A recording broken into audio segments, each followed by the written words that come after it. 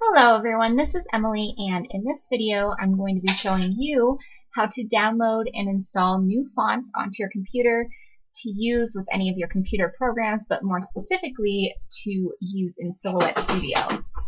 So in Google I'm going to go ahead and type in free fonts, and you'll see there's a bunch of sites that you can actually download fonts from, but my favorite one is dafont.com. And on dafont.com you can browse all of their free fonts either by theme, by author. You can look at their new fonts, their top fonts, and if you have a specific font in mind, you can type in the name in here and search it. So for this one, I think I'm going to download this Snacker Comic font on here, and so I'm just opening it up, and you can scroll through here and actually see what the font is actually going to look like. Now, one thing to look for is whether or not a font is for personal use only. Now, this one happens to be for personal use only, so if you are making and selling products and using this font on it, you are going to want to purchase the full font and commercial license, which in this case you can find here. Now, I'm not going to be doing that, so I'm not too worried about that. So I'm just going to go ahead and download this. So you can just click on this box over here on the right. And I'm in Google Chrome, so my downloads come down here into this little bottom bar. If you're in a different browser, you may get a window that pops up. If that window does pop up for you, just go ahead and click open. So I'm going to open this up, and you see we have some different files in here. The only one that we really want is this TrueType font file.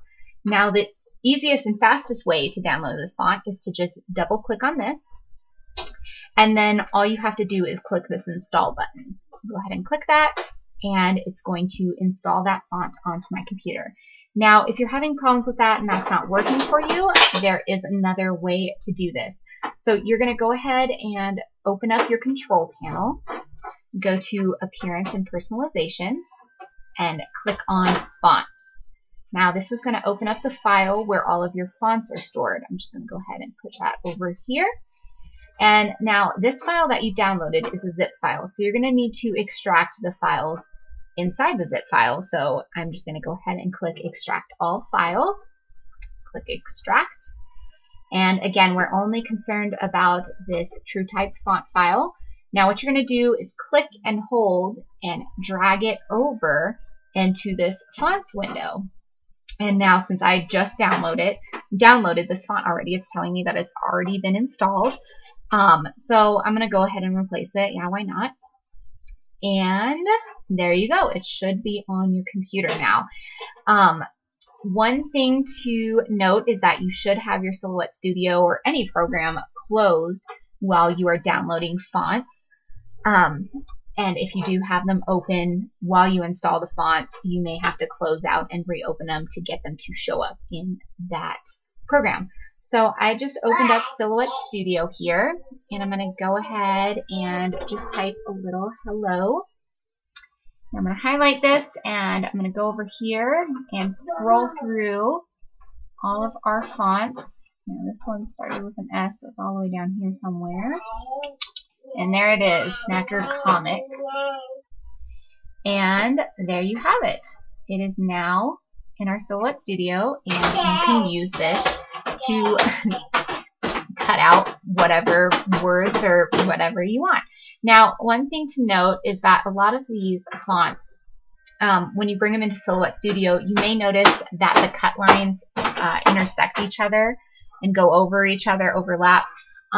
And if you cut it out like this, it's going to cut up all your letters, and you really don't want that. So one thing to do is just click on your word, right click, and weld.